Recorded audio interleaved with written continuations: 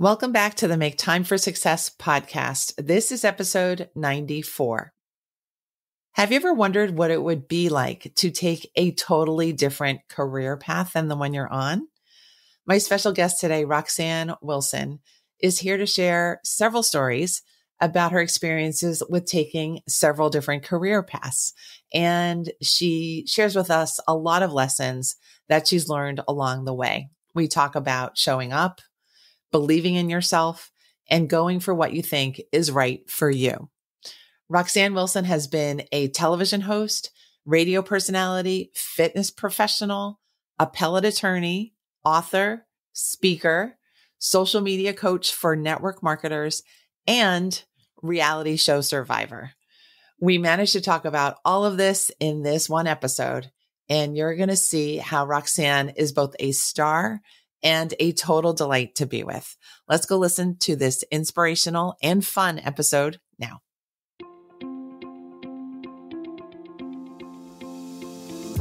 Hi, I'm Dr. Christine Lee, and I'm a psychologist and a procrastination coach. I've helped thousands of people move past procrastination and overwhelm so they could begin working to their potential. In this podcast, you're going to learn powerful strategies for getting your mind, body, and energy to work together so that you can focus on what's really important and accomplish the goals you want to achieve. When you start living within your full power, you're going to see how being productive can be easy and how you can create success on demand. Welcome to the Make Time for Success podcast. Hello, everyone. It is Dr. Christine Lee on this beautiful spring day. I want to welcome Roxanne Wilson to the show. She and I are brand new buddies. We are colleagues and new friends. And I am just intrigued by her, even without knowing all the details of her life. So I'm excited to just interview her today and get her to tell us all about herself, her journey to the life and career that she has right now, and to throw in a lot of different lessons about life that she has to share. Welcome to the show, Roxanne.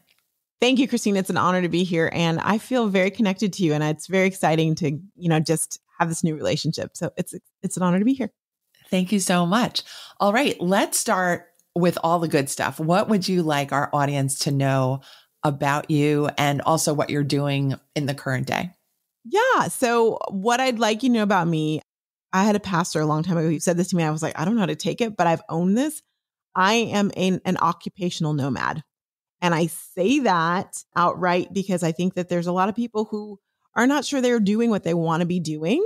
And so if I can give you license to just go for it, I'm all about that.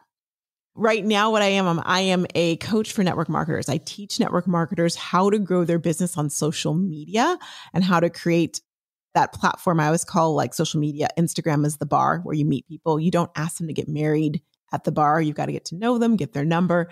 And then the transaction happens offline. So I teach them that.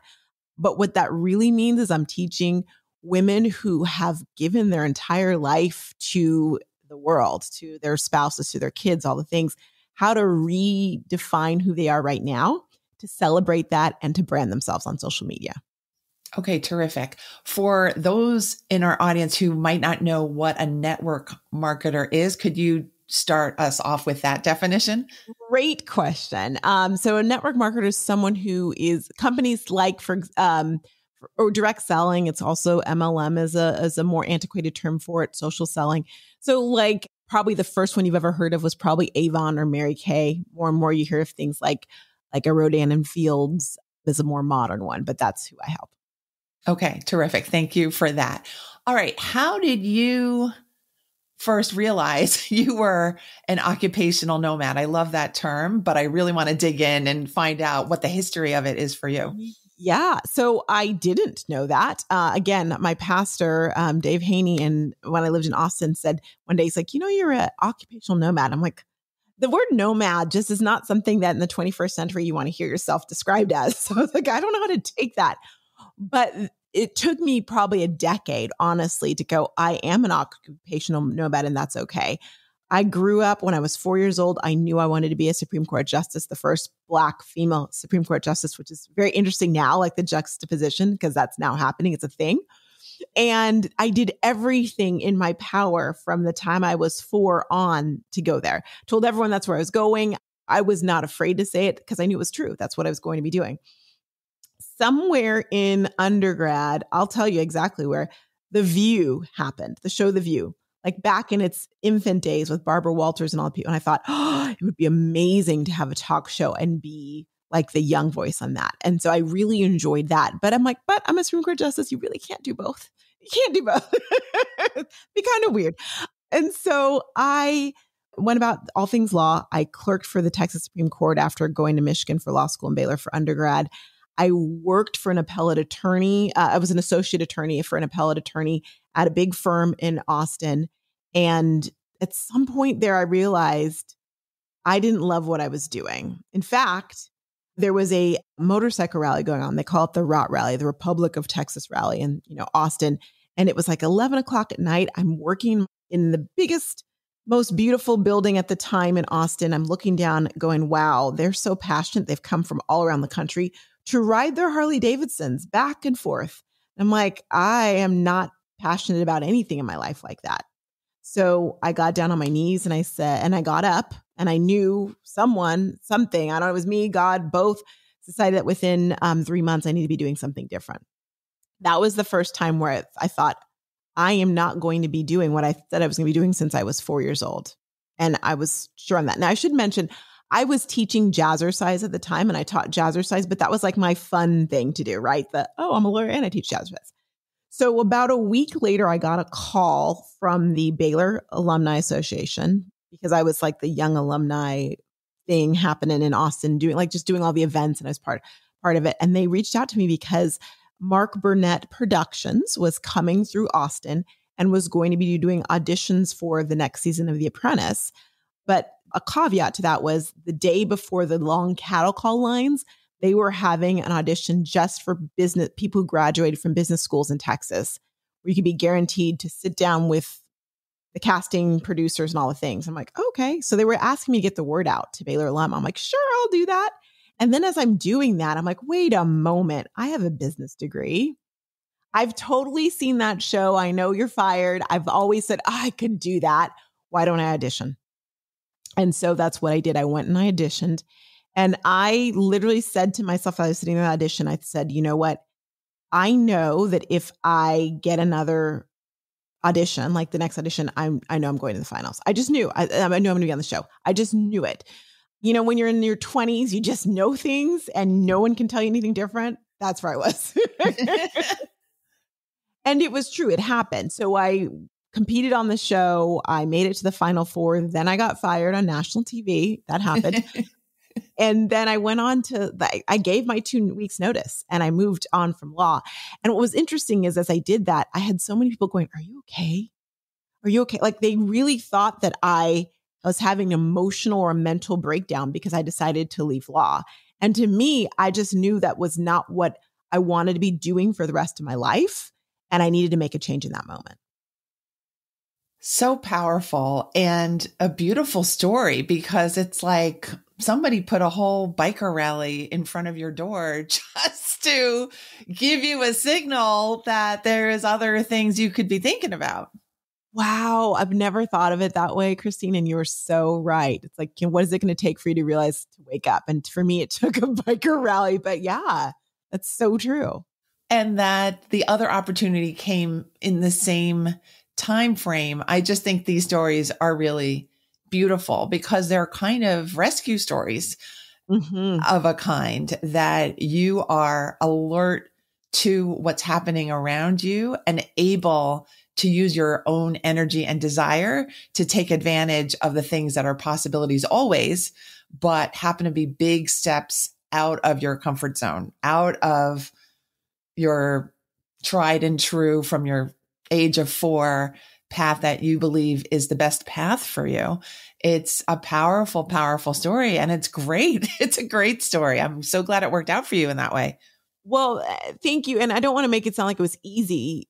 I mean, the road after that was easy, but what you just said, I think is so poignant. I think about that for people who are going through that. What I didn't do in that moment, which I think I've been conditioned to, and I'm battling at different times in my life, is I didn't go, well, what am I going to do? Or what is everyone going to say? Or how's that going to be possible? I said, next 3 months, I'm going to do something. And I heard it and said, okay, I accept that, which then opened doors where I saw, sometimes if we're so fixated on certain things, we don't see what's right in front of our face. If I didn't accept that, that same phone call could have come from the Alumni Association, but I might not have realized, wait, that call is for me, not for all these other people. Yes.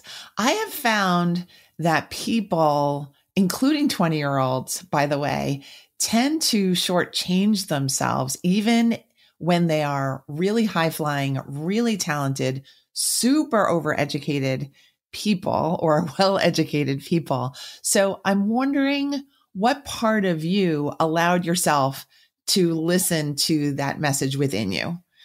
How come you weren't resisting your own voice? Yeah, that's a good question. I think it probably had something to do with, at that point, I think I was still a dreamer, first of all, but also two things that I think were big.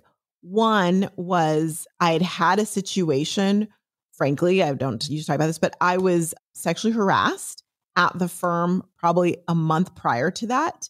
And that was a very traumatic situation for me, which I think made me look at what I was doing in general very differently. And then I also had a realization around that time too, where I looked around and I thought to myself, in corporate America, not just in law, but in corporate America, sometimes you see this, like it's a bit of a rat race in the way of people are grinding. And so they're not living life that's the healthiest for them. And I used to think before, I was like, that's not going to be me. I'm different. I won't be them. And then I realized, wait a moment, if you hang around that so much, that could become you. And so in a way, I got a glimpse into where I would be in 20 years. And I was like, I don't think that I want that. So I think it was a juxtaposition of those two things that made me go, okay, we got to move on. Okay. I'm so sorry about the event that happened at the firm. And I'm grateful that you were able to use that for yourself and to take care of yourself going forward.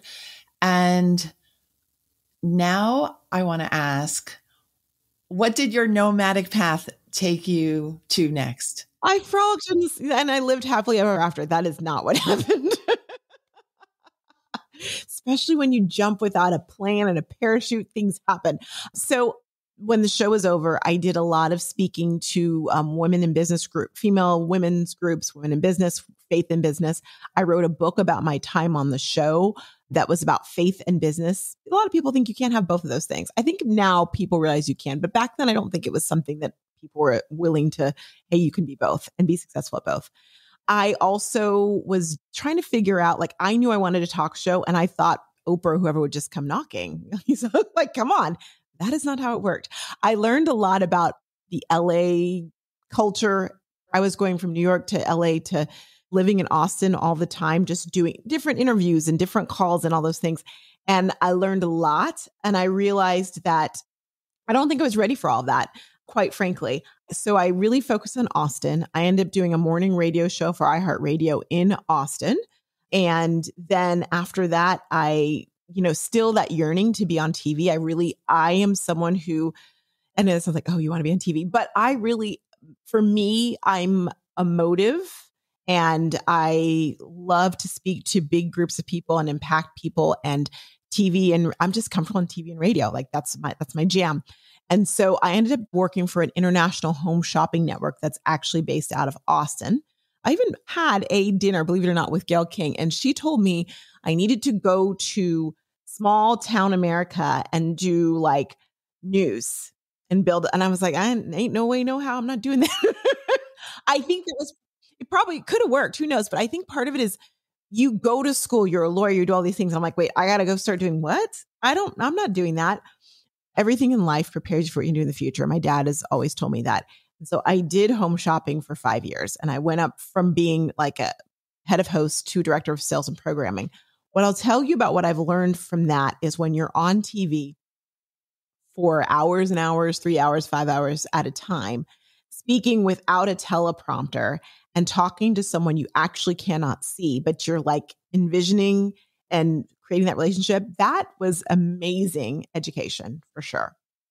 But it was at that time after that that I realized, okay, and I did some stuff for like a magazine and also I was doing all sorts of different things. Again, the nomad. But I took a step back and that's when I ended up in network marketing. And for me, it was, I looked around and was like, wow, all my friends are married. They have babies. They're divorced already. And I'm just like doing this career thing. Not that it was bad, but I thought, wow, okay, let me take a step back. So I took a step back, did network marketing. I decided to be what they call, like, I'm like, I don't have to think. I mean, I just do this and that. And okay, well, I am meant to think is what I've learned. So I really was like, not a bull in a china shop. I had great success, but I very much was taking everything I'd learned from TV and radio and business school. And I was like, we need to be implementing this into your business life as a network marketer. And so that's when I realized that I didn't want to be a network marketer. I wanted to help network marketers and empower them. Okay. Amazing. Thank you for filling in the latter half of the path. Now I'm going to shift a little bit and ask you about those network marketers, the people who decide to go that direction. What is it that draws you to that group? And what have you learned from working with that group? I'm presuming it's a very heavily female population. Is that right? It is. Greatest assumption. What has led me to that group, I think, is first and foremost, I think it's underserved population. There's a stigma that network marketers have, and so people disregard them. And I think at the end of the day, because I've looked back on my life and I'm like, what's my purpose? Roxanne, what is your purpose? How do all these things make sense? And what I realize is what makes sense and why I've been drawn to doing certain things and really repelled from doing other things is I want to feel like I'm making an impact in people's lives. And in some ways also, I would say serving people who are underappreciated, undervalued for whatever reason it may be. And so where network marketers, again, as I said, people have this stigma to it. And what I know is that the people in network marketing are phenomenal. The women are phenomenal. We think that starting a business, and Dr. Christine, you and I, we both have online businesses, so we know what it's like to do that. But what I've learned is that's a scary thing for a lot of people. And most people have been conditioned to not even have a vision of what they'd want to create, right? But maybe 9 to 5 is not their thing. So what do they do then? And network marketing is a place where you can, and we're in an influencer society anyway right now, where you can share what you have out there. So what I love about them, I'm going to make sure I'm answering the question. Is that I love who they are and I love helping them realize their entire potential. And for some, that means they leave network marketing and they do start their own business. For others, they might switch network marketing companies or they just continue with one they have.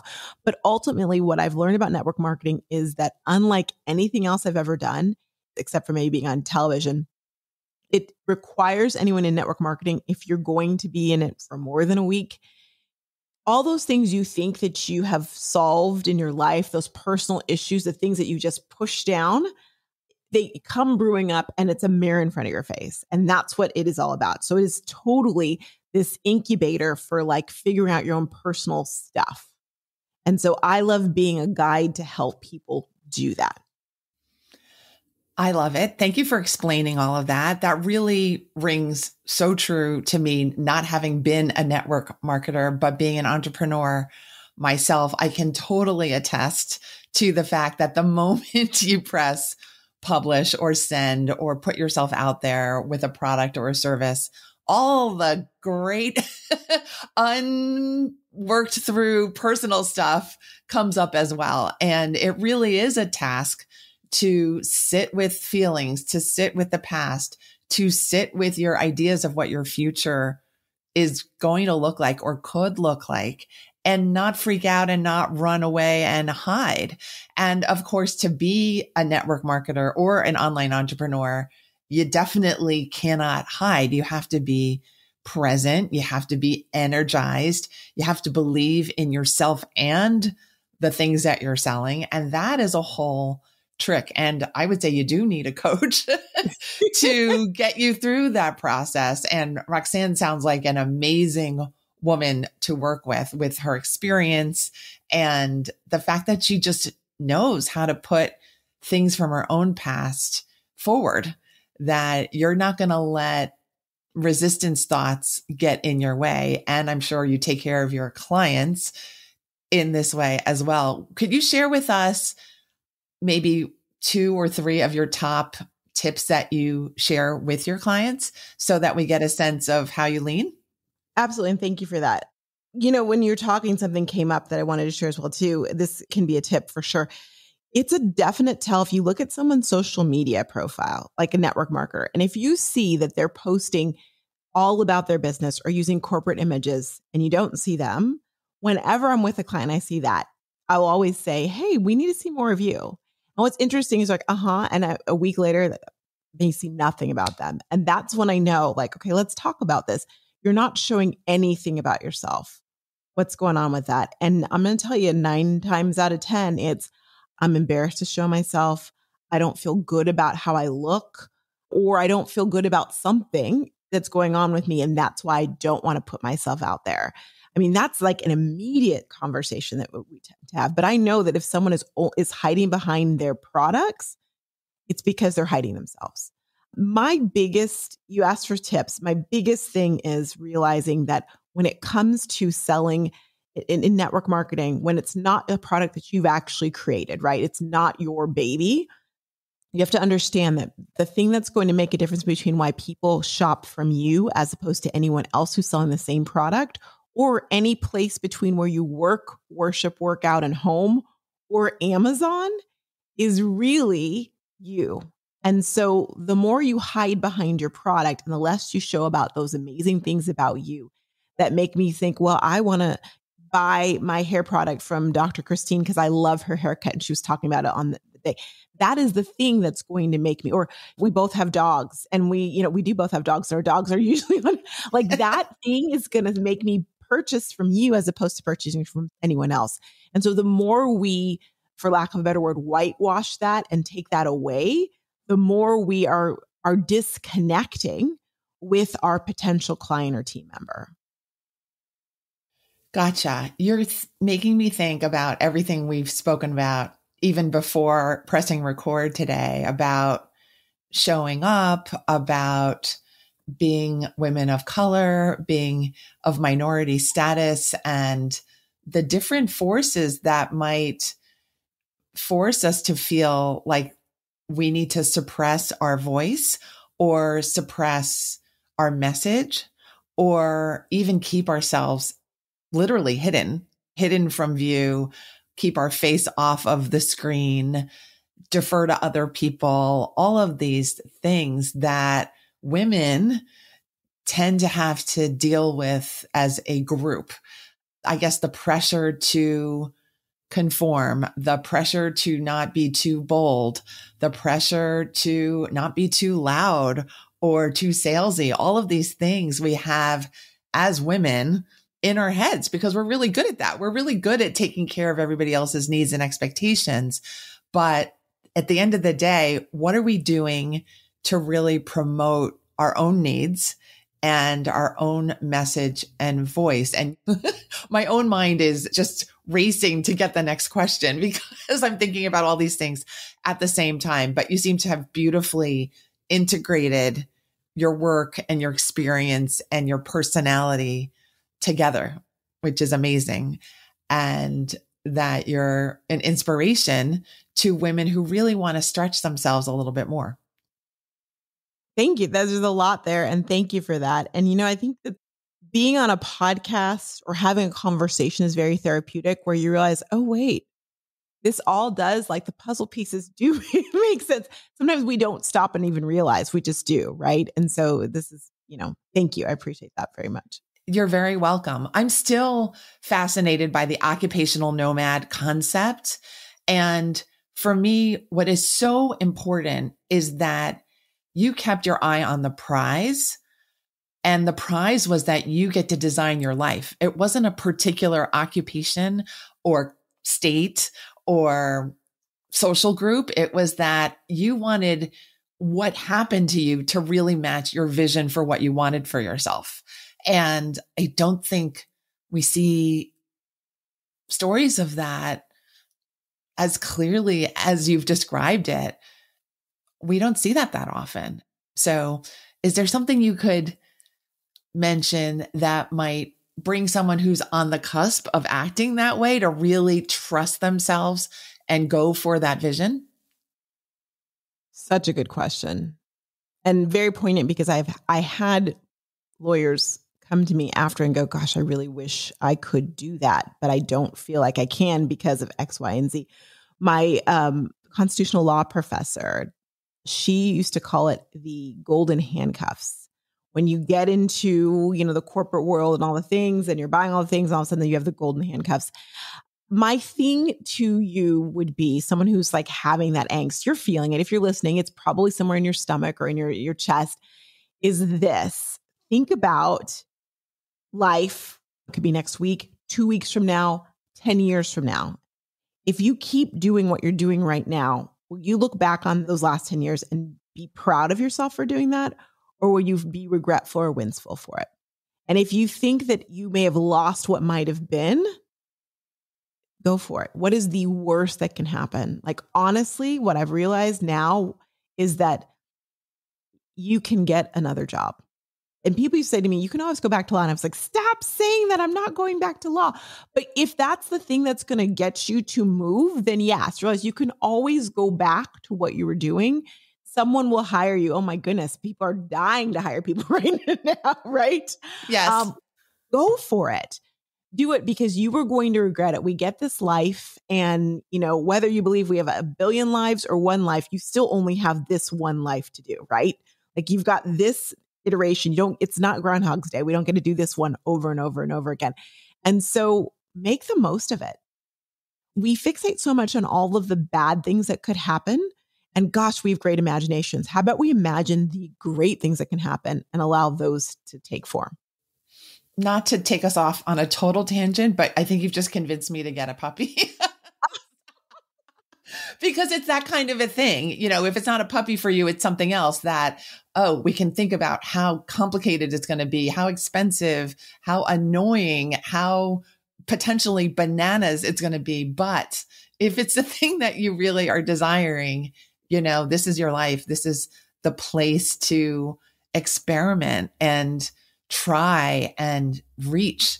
And sometimes that is the joy in life, is that you've tried, that you've really kind of taken the leap sometimes. And then you have stories to tell. You've got all these great stories to tell afterwards. Yes. There's a book I just finished listening to. I feel bad saying reading when I didn't actually read it, but I listened to it, called Illogical by Emmanuel Acho.